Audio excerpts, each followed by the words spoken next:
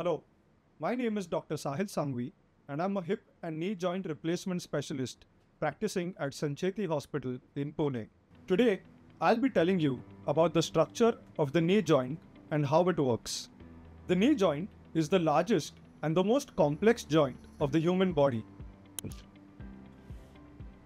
It is made up of three bones, that is, the thigh bone or the femur from the top, which is the longest bone in the human body. From the bottom, we have the leg bone or the tibia, and in the front, we have a small triangular shaped bone, which is called as the patella or the kneecap. Apart from these three bones, there are 6 other structures which comprise the knee joint. So ligaments are basically tough, elastic bands of tissue that connect one bone to the other bone. So in total, there are 4 ligaments in the knee joint. One is on the inner side of the knee, which is called as the MCL.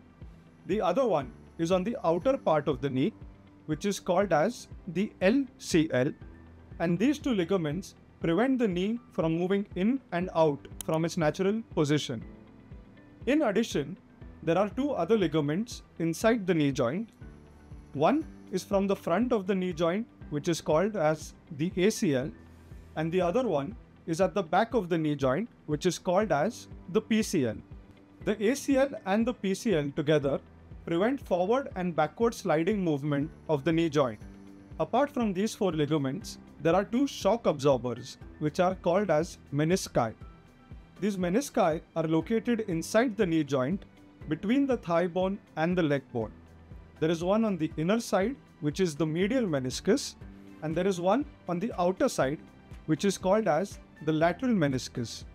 These shock absorbers function to take the weight of the body while we are walking, climbing stairs, squatting, and performing our day-to-day activities. There are 2 main muscles in the knee joint. The first muscle is the quadriceps, which is the main bulk of the thigh muscle that functions to straighten the knee joint, and the other muscle is the hamstring muscle, which is located at the back of the knee joint, whose main function is to bend the knee while walking. The main function of the knee joint is mobility by allowing the knee to bend and become straight, and in addition, another important function of the knee joint is weight bearing of the body while walking, climbing stairs, running, and squatting. Thank you for watching. I hope you found this video helpful, and if you have any questions, please feel free to reach out to me in the comments box. Thank you.